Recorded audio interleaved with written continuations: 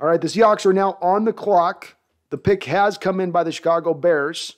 So let's see what the pick is in here. I'm getting back to getting nervous now again. Oh, my God. I thought I got through the nervous maze here, but I'm back into it. Oh, dude. Willis is tweeting. No, don't tweet, Willis. Put your phone down. Put your goddamn phone down, Malik. Okay, Abraham Lucas, Travis Jones. Oh, my God, the amount of great players available to us right now at the moment. Dear God, here we go. Don't go quarterback. Don't go quarterback. You don't need to do it. You don't need to do it here, guys.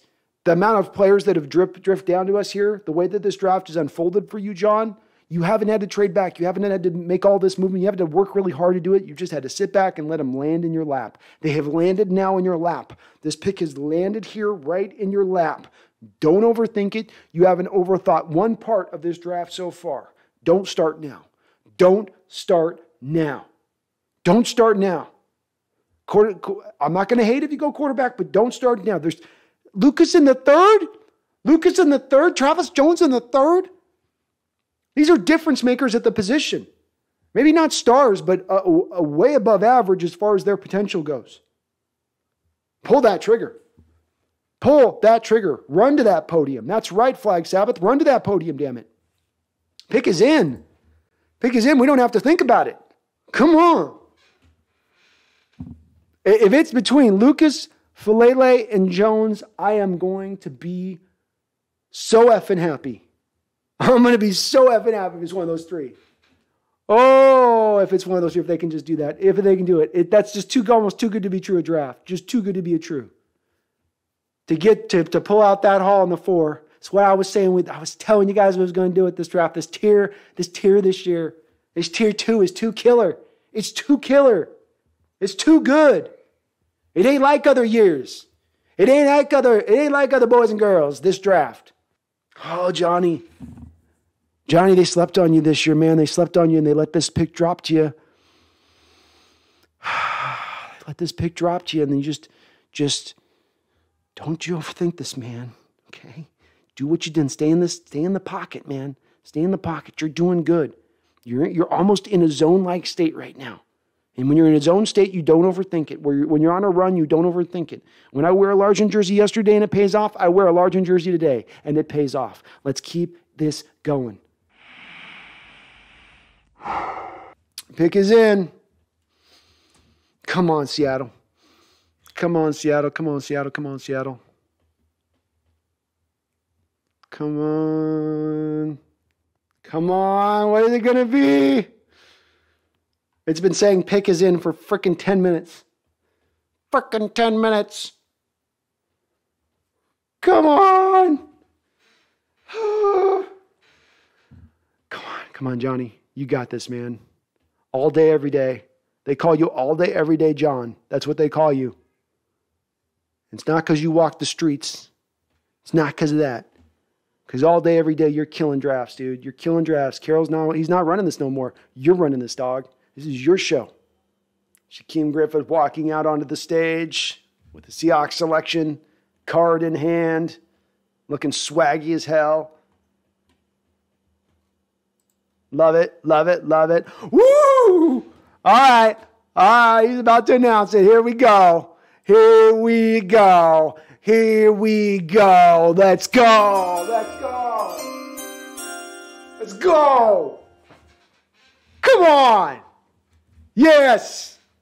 Yes, you better believe. Oh, I better have people believing in this house with the 72nd selection in the 2022 NFL Draft. The Seattle Seahawks General Manager John Snyder absolutely slay the dragon that is this NFL Draft. Selecting Abraham Lucas, tackle, Washington State. You better believe it. Let's go. What? What? What? Yes. Yes. Yes. Fuck yeah. Are you not entertained? Are you not entertained? Let's go. Come on, here we go. Abraham Lucas, Charles Cross. Oh, it's a new day. It is a new era. Don't talk to me, oh, Carroll's here. Oh, Snyder's still here. What new can happen? What new can happen? I can tell you what new can happen. You yourself got yourself a goddamn offensive line is what you just got. You just got the two next bookend tackles for the next 10 years. Congratulations. And you didn't even have to move around to get it done. What amazing value. Amazing value. Yes. My favorite pick of the draft. And goodness, this is saying something. This is saying something. My favorite pick after all of these that have been just home run after home run. Holy hell, yes. In case you can't tell, in case it isn't crystal mother effing clear to you right now, I love me some Abraham Lucas. I loves me some Abraham Lucas. And you better too, and you will too. Don't right now, but after this live stream today, go watch my Seahawks scouting channel. Because you know what? I just about, 9 months ago. Maybe it was 9 months, 6 months ago. Did a breakdown on one Abraham Lucas for your Seattle Seahawks that they just selected. And I loved his film. It was so hard to pick apart almost anything in this guy's game. Almost anything in this guy's game. And you've got a tremendous pass protector. You got a guy who has so many starts at the college level on that right side at Washington State. And yeah, same like with Charles Cross, he played in some of that air raid system of Mike Leach for the first couple of years, but not last year. Last year he had to run block. Last year he had to do some more traditional lineman things. And you know what? He did them real well. Real well. You can go watch, by the way, on my Seahawks scouting channel with that evaluation I did of Abraham Lucas. I did a cut-up of his reps against one Kayvon Thibodeau. I also happen to include that on that breakdown. And guess what? He did pretty good. He did pretty good against Kayvon Thibodeau. Folks, I've been asking for years, why am I so happy? Why am I so hyped? I shouldn't have to tell you, but I'm going to do so anyway. I've been harping for years, get the offensive line. Get that right first and foremost. I ain't talking about a quarterback. I ain't talking about Russell Wilson right now. I'm just talking about how you build a football team. And you do that with those tackles. You do that with those great interior guards. You want to impose your will? You want to be the big bad bully on the block? You want to make people fear you? You want an offensive line that can impose its will on anyone? This is how you do that.